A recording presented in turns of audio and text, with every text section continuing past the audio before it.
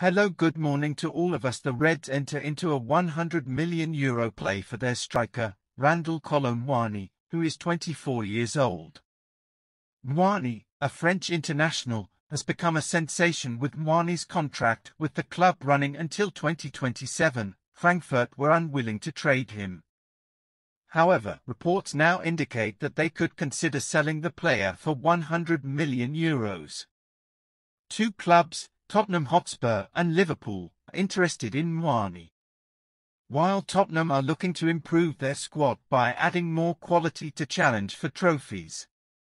However, both clubs will have to pay Frankfurt's asking price to acquire Muani's services.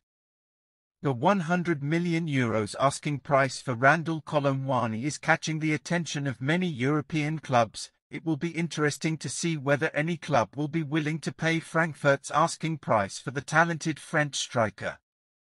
My opinion is that it is not worth all that amount. At most I would pay €70 million for the Frenchman. More than that is not worth it.